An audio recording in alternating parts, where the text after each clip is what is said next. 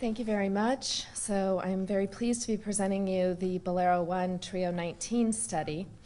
By way of background, we know that trastuzumab, the anti-HER2 monoclonal antibody, has dramatically improved outcomes for patients diagnosed with HER2-positive breast cancer, both in the advanced and early stage settings.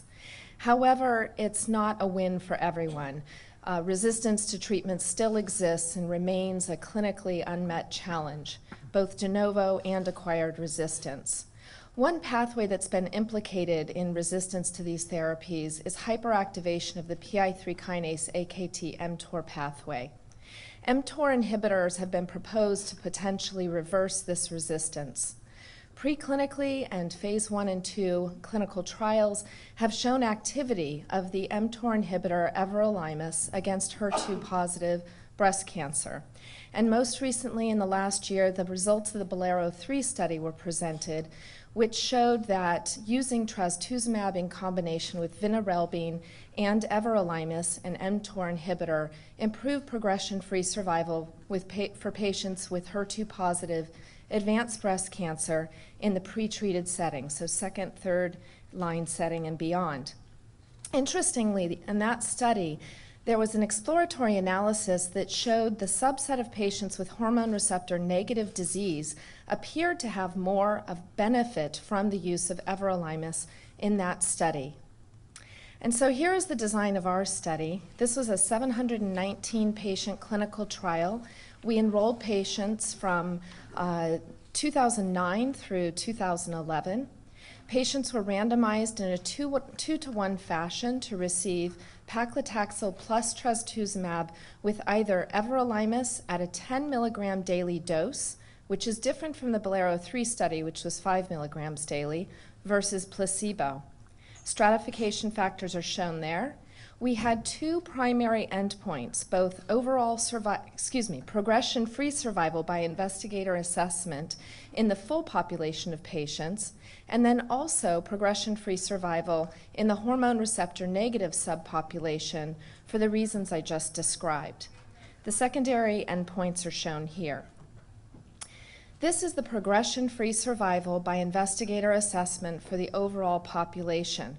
As you can see, there was no statistically significant difference between the two arms. Everolimus was associated with a 14.95-month median PFS and placebo 14.49 months. Now I'll show you the hormone receptor negative subpopulation, and you can see a separation of the curves here with 7-month improvement in favor of the everolimus arm. However, this did not meet our pre-specified level of significance. We had set a pre-specified level of significance of p less than 0.0044, and the p-value here was p 0.0049. So while these data are intriguing, they did not lead to show a level of significance. In terms of adverse event profile, this is very similar to that which was seen in the BOLERO-3 study. We see more stomatitis in patients treated with everolimus, more diarrhea in patients treated with everolimus, as well as neutropenia and anemia. One thing I'd like to point out is that there were more on-treatment deaths related to adverse events in the everolimus arm, 3.6% in the everolimus arm compared to none in the placebo arm. We noted that these deaths, all but one, occurred in the first 15 months of enrollment of this study and tended to occur in regions and sites that had little experience with everolimus. When these events occurred, the IDMC sent out a letter to all of the investigators notifying them that very proactive, aggressive management of adverse events was necessary, and only one death occurred subsequent to that. So this is underscoring the need for proactive, aggressive management of adverse events when combining everolimus with chemotherapy. So, in conclusion, the PFS was not improved by everolimus in the full population. In the hormone receptor negative subpopulation, there was an interesting 7-month improvement in PFS that did not meet statistical significance.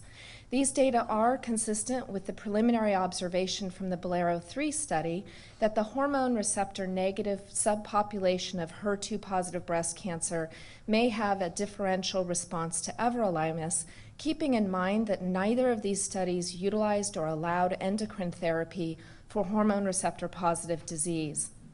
Future studies and ongoing studies are evaluating the use of PI3 kinase pathway inhibitors in combination with trastuzumab and endocrine therapy for the hormone receptor positive subset.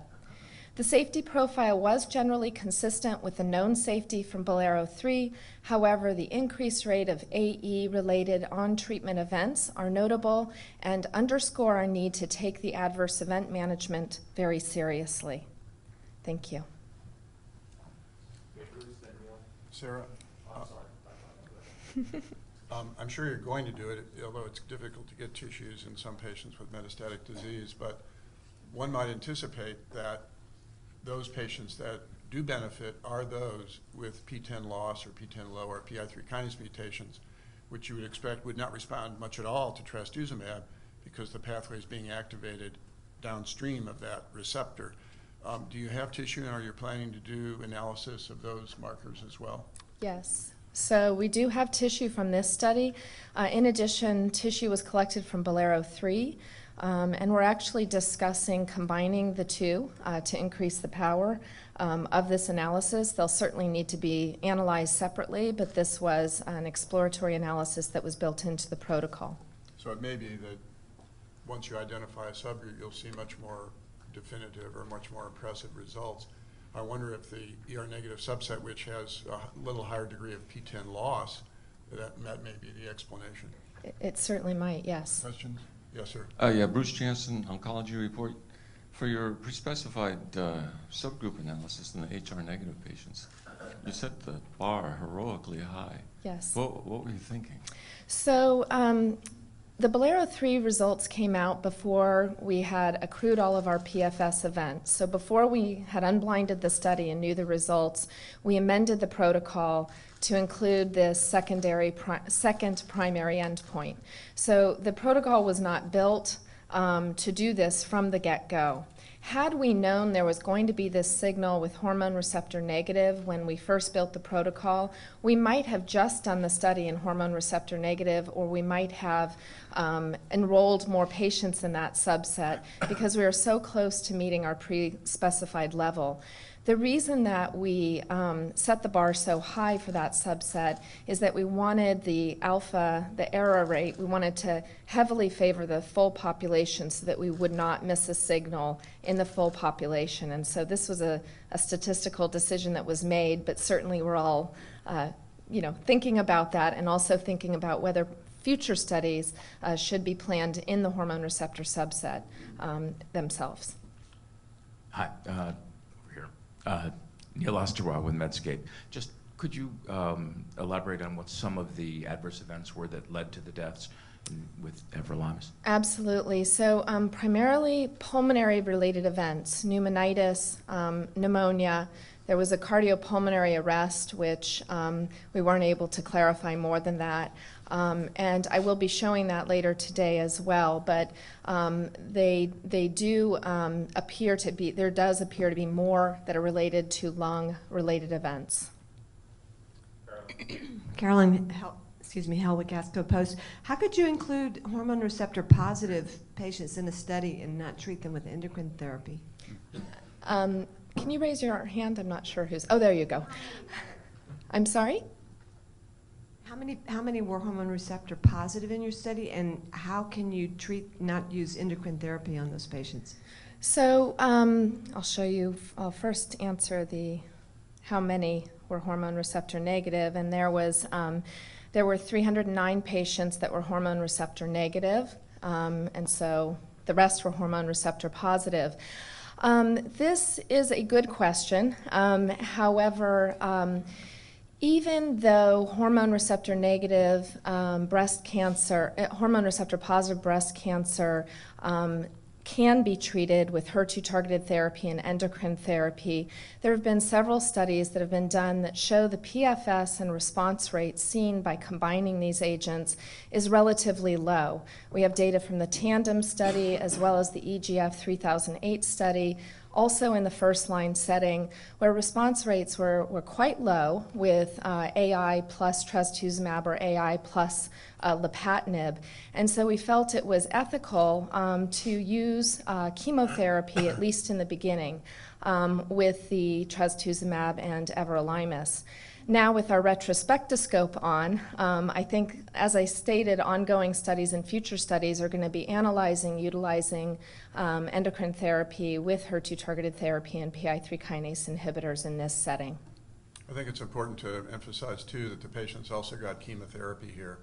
Yes. And based on studies done with tamoxifen 20 years ago, which is probably not fair with newer agents today, we learned that it was not good to give tamoxifen along with chemotherapy, and therefore it was extrapolated all endocrine therapies should not be given at the same time as chemotherapy. I suspect that that's wrong, and there are trials, as Sarah said, going on right now looking at adding endocrine therapy in ER-positive tumors. I think it's important because ER provides an immediate escape mechanism. If you don't block it in a HER2-positive tumor, the estrogen receptor can start activating and signaling the cell to survive, providing an escape mechanism. So it's a very important issue, but because chemotherapy was given and because of the other reasons that Sarah mentioned, it wasn't incorporated in this particular study design.